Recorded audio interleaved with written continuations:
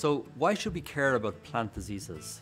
Well, I think we should really care because plant diseases destroy not just plants, but they destroy civilizations and communities.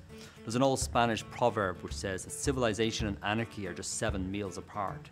And plant diseases can be the reason for losing those important meals. I became interested in this when I was around about 16 years old. At the age of 15, I was kicked out of school in Dublin. And I went to live in the west of Ireland with my cousin who had a hostel.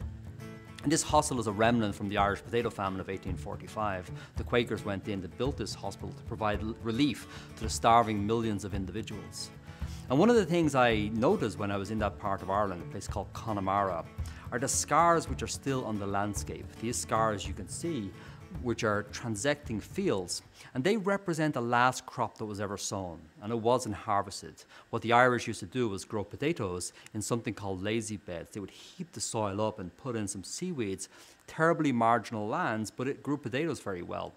And then the crop failed, and the crop failed because of a disease called Phytophthora infestans. It literally means infectious destroyer of plants. And it wiped out the crop, and 1.2 million people starved immediately, and over 2 million people emigrated, and this was one of the most important famines in the history of Western civilization. Fast forward 25 years and I find myself working as a professor in a land-grant university like Penn State. And the land grants were set up in order to enable agricultural development using science. And this has been enormously successful for Western communities such as the US, Canada, Australia, and Europe, where science has really helped us increase agricultural productivity. But it's not helping the global community. There are still farmers in places like sub-Saharan Africa which grow in pretty much similar ways to the way the Irish did 170 years ago. Small plots of lands, monocultures, highly threatened by diseases. Think about cassava, for example. It's feeding as much as 600 million people each day, and it's currently threatened by 2 diseases, 2 viruses. So what would happen if the diseases came and knocked out cassava growing throughout sub-Saharan Africa? Well, that would be Ireland in 1845 magnified 1,000 times. But currently, these farmers, they have computers in their pocket, they have smartphones, they have the ability to connect globally. They have computing power which is 1 million times more than the Apollo space missions which sent man to the moon.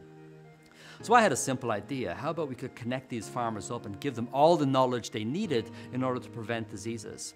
So I reached out to my colleague here at Penn State, Marcel Salathe, who's now at EPFL in Switzerland. And together we cooked up this idea called PlantVillage. Very simple idea. Remove the barriers to growing more food by giving every farmer in the world the knowledge that he or she requires to make an adequate and relevant decision. So we took all the information which was behind paywalls and we made it for free, open on the internet to anybody with a connection.